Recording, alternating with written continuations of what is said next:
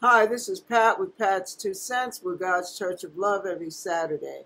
And we're reading Matthew 5. And what I want to share with you is the two main areas it looks like God is challenging us in is in character and service, serving Him in the kingdom. All right.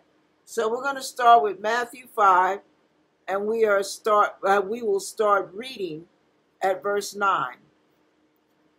Blessed are the peacemakers, for they shall be called the children of God. Blessed are they which are persecuted for righteousness' sake, for theirs is the kingdom of heaven. Blessed are ye when men shall revile you and persecute you and say all manner of evil against you falsely for my sake. Rejoice and be exceeding glad, for great is your reward in heaven.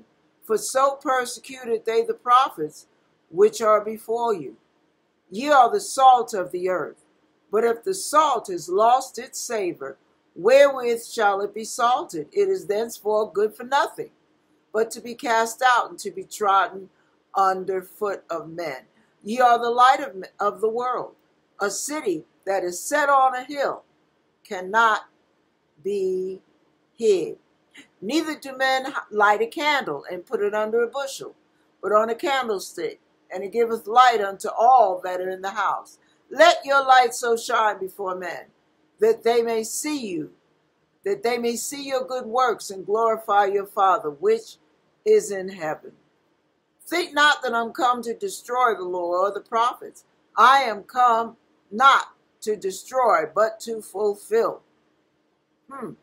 For verily I say unto you, till heaven and earth pass, one jot or one tittle shall in no wise pass from the law, till all be fulfilled. Let me stop there.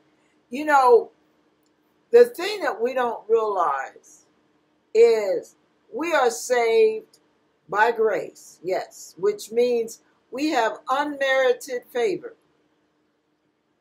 God has called us into the kingdom for no good of our own. None. But once we're in the kingdom, it's as if I tell Lynn, I'm adopting you as my daughter. Now, we're the same age, so that's kind of comical. I'm adopting you as my daughter. Now, she didn't do anything for me to adopt her, did she? But once she moves in my house, she's got to live by my rules. That's the part we don't think about. We think that the grace that we have been called into or called by, because we live in the dispensation of grace, means I'm okay, you're okay, everybody's okay, and that's okay. And that's not okay. So, what I want to share with you is that God wants us to reflect Him. Thank you. All right. In that reflection, we are to channel His light. Now, the Lord had given me an analogy weeks ago, and it popped right back in my head. And that analogy is, you hold up a magnifying glass, and we magnify the Lord in everything we do and say, now don't we? And when you hold up that magnifying glass, the light, the sun shining through that magnifying glass, this is what happens. If you focus it correctly onto a piece of paper, that light comes in, zeroes in, and pinpoints a spot on that paper. And if you hold it there long enough, change will take place. Right in the center of that light beam, that paper will get hotter and hotter until it begins to burn. Well, when we channel God's light through our lives, our flesh burns and we change. Our appearance changes. Our words change. Our vocabulary changes. Yeah, those four and five letter words start falling by the wayside because we don't feel comfortable using them anymore. So what ends up happening is there's a change that takes place, which is called, in essence, repentance. Repentance, I have to say it over and over because a lot of people don't realize it, is not an apology. I'm sorry, Lord. Repentance is asking for his mercy and making an about face. You change direction. Now, saying all that to say that God is always challenging our character. Okay, we're in his house now. He's in our house. He's in our temple. And we are his. We are his adopted children. We have been grafted in. Now, we have to live by his laws, don't we? We have to abide by his rules. It's his household. It's his kingdom. We have to abide by his rules. So you can't do what you want to do when you want to do it, because there's no guarantee that you're going to stay in that house. I know you've heard little stories of how parents have kicked their kids out of the house because they wouldn't get a job. They wouldn't do what they were supposed to do. Yeah. So you don't want to lose this beautiful treasure God has given you. And then on top of what God has given you, you have to exude his character. While you're exuding his character, you're also called to spread the gospel, to be ambassadors for God, to win people over into the kingdom so that they will accept Christ as their Savior as well. We are to take on his uniform, his behavioral patterns. He has how do they say it at jobs? There's a code of conduct. Jesus has a code of conduct. Let me list a few of them for you. We are to love others as we love ourselves. We are to love the Lord God above all. We are not to worship any other gods besides him. You hear what I'm saying? We're not to tell lies, because when you love a person, you don't lie to them. We're not to steal. When you love a person, you don't take what doesn't belong to you and that belongs to someone else. There are things you don't do to people when you love them. And all of the law and the prophets are founded on love. So if you find yourself doing wrong by your buddies, by your family members, by your co-workers, something's wrong in you. And I'll tell you right now, what you're feeling for that person you're doing wrong by is not love. So if we're going to be ambassadors by Christ, we're living in these last days. To whom, this is scripture, to whom much is given, much is required. And I'm going to tell you, you're not going to require your 2-year-old child to drive you to the store or to go to the store and buy groceries. But you will require that of your 18-year-old, right? So my question to you, where are you? How old are you in the Lord? How far have you gotten into him? Is he just your little sidekick that you hang out with when you have nothing else better to do?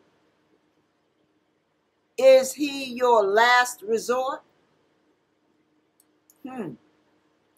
Does he only get to have your company when nobody else wants yours? How is your relationship with him? Because God cannot use wood and stubble, but he will use silver and gold. And in these last days, he doesn't need something that's going to catch on fire real quick. Wood and stubble will catch on fire, just like that. But not silver and gold. Fire purifies silver and gold. It doesn't break it down, it builds it up, it strengthens it, it purifies it. And that's what God wants to do with us. He wants his holy fire to purify the sons of Levi. He wants to purify us, y'all. Because he cannot have a contaminated servant touching people, leaving them worse than they were before they started out. He wants us to pull them into the body of Christ. He wants us to love them to God. He wants us to make God palatable, make God appetizing, introduce them to the loving God that longs for them. But if you're hateful, if you're bitter, if you're resentful, argumentative, and full of strife, controlling, dominating, mean-spirited, spiteful, how can God use you to win them over to God? They have all that out there where they are now. They don't need God in their mind. If coming to God means they got to come through you. See what I mean? There are a lot of people who don't even realize they have run people away from the kingdom of God. They have run people away from God because of the way they carry themselves, because of the way they talk to people, the way they treat people, the little things they do, the little white lies and the little teeny weeny sins. But they don't realize it's the little foxes that spoil the vine. And those things that you may consider insignificant, God is gagging at the stench that's coming from your mouth as you cry, Lord, Lord, because he does not want religious hypocrites. He doesn't have time for that. Time is winding up.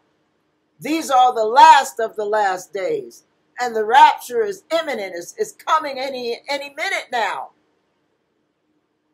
And if you're playing tiddlywinks with your walk with the Lord, consider how many people in your family, how many people on your block, at your job, wherever you hang out, on your team.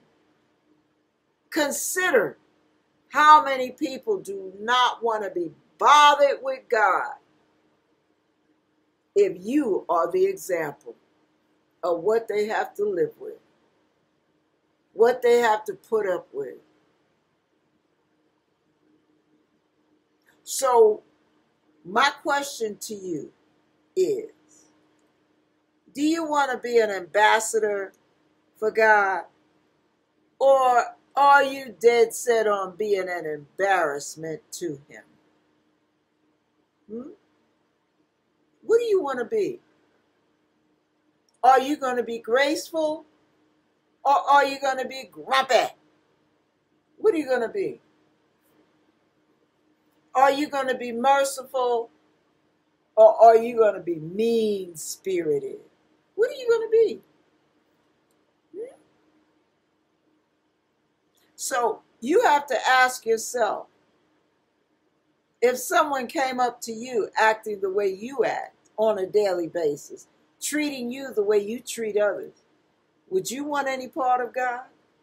If that's who they were trying to win you over to?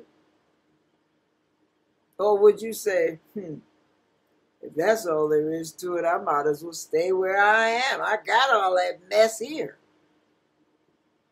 And what would you say? You know you. When nobody's looking, you know you.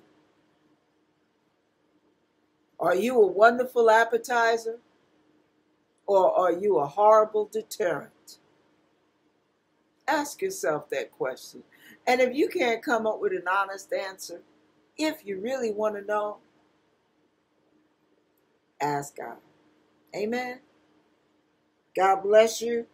And remember, God needs servants. He said in his word, the harvest is white, but the laborers are few.